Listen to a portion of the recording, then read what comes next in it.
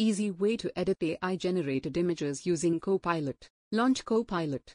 Enter a prompt for the image you want to create in the Copilot chat window. For example, create an image of a serene mountain landscape at sunrise featuring reflective lakes, shades of pink, elephant and snowy peaks. Designer will generate 4 images based on the prompt. You can select any of the images from the provided options to edit them by clicking it. Selecting an image will bring it into view, allowing you to edit it easily. Hovering over them will highlight them, and clicking the highlighted element will select it.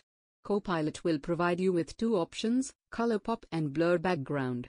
Select blur background, that will blur the background. You can see a few effects, like pixel art, watercolor, and block print below the image. Right away, we can apply effects like pixel art, watercolor, steampunk, or any other option by clicking on them from the bottom of the image.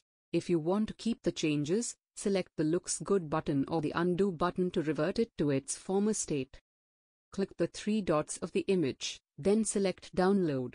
Click the Share button to get a pop-up with the image link. Copy it manually or use the Copy Link button to share. Always review and verify the responses you get from Copilot.